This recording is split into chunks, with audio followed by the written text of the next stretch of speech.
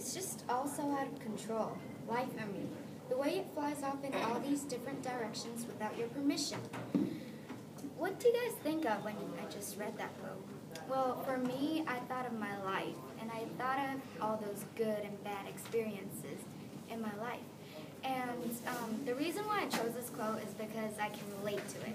And there are times when I just lie down and think how terrible life is, but I just can relate to it.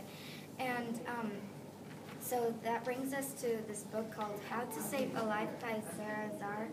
And this book takes place in Denver, Colorado. And the two main characters of this book is Jill and Mandy. Jill is this girl trying to get over the fact that her father is dead and she needs to move on in life. But the problem for her is that she can't get over the grief.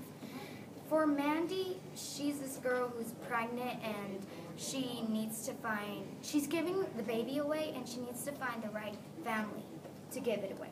How their lives intertwine is that Jill's mom, Robin, wants to adopt a baby, and it seems that the baby is Mandy's soon-to-be-born baby.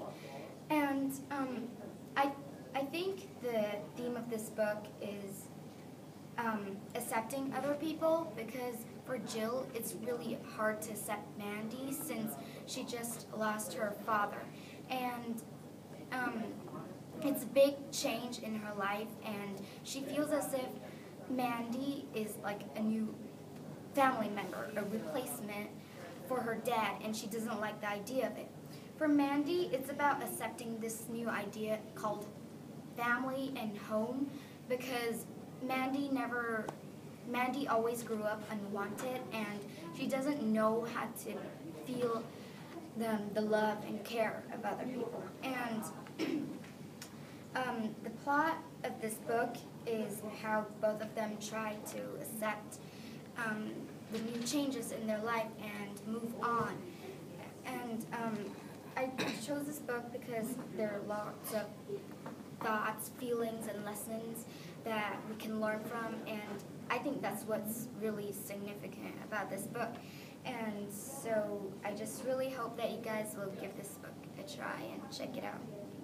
Thanks.